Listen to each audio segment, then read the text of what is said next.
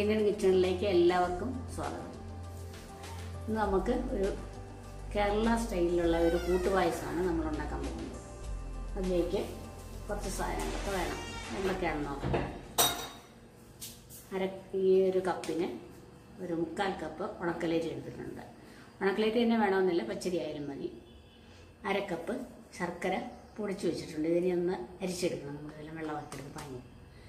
തേങ്ങ, ഒരു പഴം, പിന്നെ ചുക്കും ജീരകമൊക്കെ പൊടിച്ചു വെച്ചിട്ടുണ്ട്. ഇത്രയും സാധനങ്ങൾ വേണം. നമുക്കിനി എങ്ങനെയാണ് ഇത് ഉണ്ടാക്കിയെടുക്കുന്നതെന്ന് നോക്കാം. ഈ അരിയൊന്ന് നമുക്ക് കഴുകിയെടുക്കണം. നന്നായിട്ട് കഴുകിയെടുക്കും വരെ ആദ്യമായിട്ട് ഈ അരി ഒന്ന് വേവിച്ചെടുക്കാം. അതിനായിട്ട് ഒരു 5 ഗ്ലാസ് വെള്ളം, അതേ കപ്പിൽ 5 കപ്പ് വെള്ളം നമുക്ക് ഒഴിച്ചു കൊടുക്കാം.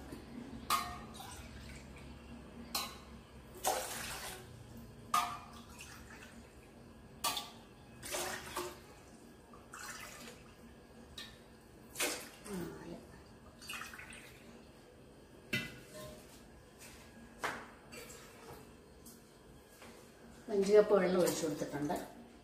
നമുക്കിതൊന്ന് ചൂടാകുമ്പോൾ അരി ഇട്ട് കൊടുക്കാം.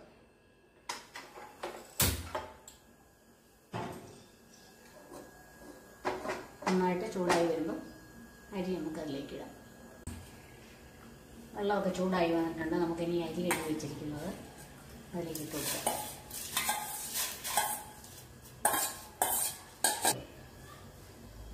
ഇനിയിപ്പോൾ നമുക്കിതൊന്ന് വേവിച്ചെടുക്കാം.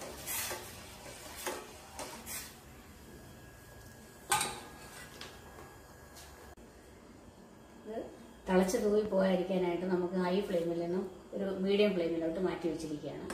ഇടയ്ക്ക് ഒന്ന് ഇളക്കിയോ കൊടുക്കണം, അല്ലെങ്കിൽ അടിക്ക് പിടിച്ച് പോകാനിടയുണ്ട്. അതുപോലെ തന്നെ വേവാകുന്നതിനിടയ്ക്ക് ഈ വെള്ളം പാകമാണോ കുറഞ്ഞിട്ടുണ്ടോ ഒക്കെ ഒന്ന് നമുക്ക് നോക്കണം. ഒരു 25-30 മിനിറ്റ് വേണ്ടി വരും ഇത് വെന്ത് വരാനായിട്ട്. നല്ല വേവുള്ള അരിയാണ്. പച്ചരി ആണെങ്കിൽ ഇത്രയും സമയമൊന്നും വേണ്ടി വരികയില്ല. അരി നല്ലതായിട്ട് വെന്ത് വന്നിട്ടുണ്ട്. നമുക്കിനി ശർക്കര അതിനകത്തേക്ക് ഒഴിച്ച് കൊടുക്കാം. ശർക്കര ഞാനിവിടെ ചൂടാക്കി ഉരുക്കിയിട്ട് വെച്ചിരിക്കുന്നത് അരിച്ച് നമുക്ക് ഒഴിച്ചു കൊടുക്കാം.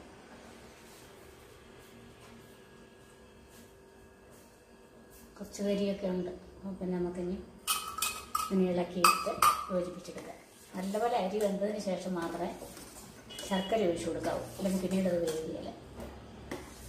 ഇനി നന്നായിട്ട് വറ്റേണ്ടത്.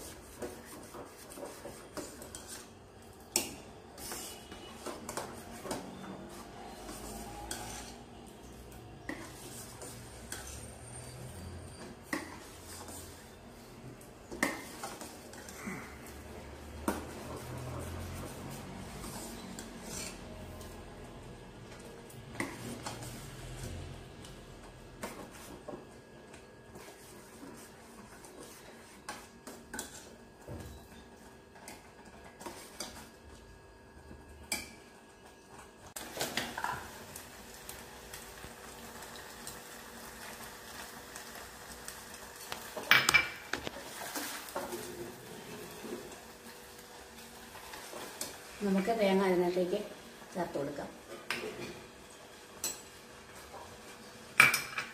ചുക്കും ജീരകപ്പൊടി എടുത്ത് വെച്ചിരുന്നത് അത് ഇട്ട് കൊടുക്കാം. പഴം,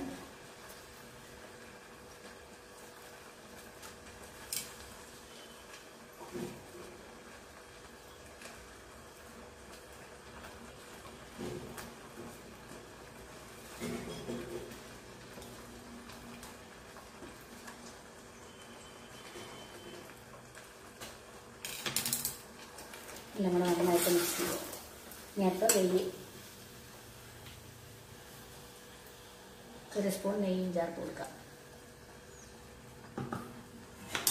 നല്ലതായിട്ട് എല്ലാം കൂടെ മിക്സ് ചെയ്യാം. ഈ തീരെ കുറച്ച് വയ്ക്കണം, ലോ ഫ്ലെയിം വയ്ക്കണം, അല്ലെങ്കിൽ അത് ശർക്കര ചേർത്ത് കഴിയുമ്പോൾ അടിക്ക് വരും. നന്നായി എല്ലാം തിളയ്ക്കാം.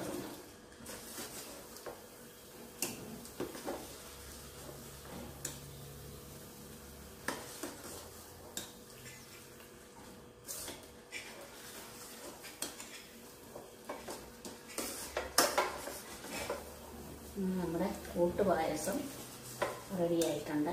ഇതിനി ഒന്നിരുന്ന് അറിയാൻ പറ്റും.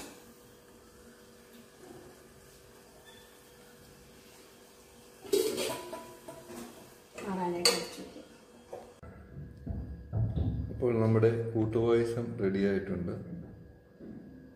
ഈ വീഡിയോ നിങ്ങൾക്ക് എല്ലാവർക്കും ഇഷ്ടപ്പെട്ടു എന്ന് വിചാരിക്കുന്നു. ഇഷ്ടപ്പെട്ടുവെങ്കിൽ ഷെയർ ചെയ്യാനും സബ്സ്ക്രൈബ് ചെയ്യാനും മറക്കണ്ട. മറ്റൊരു വീഡിയോ ആയി കാണുന്നവരേക്കും ബൈ.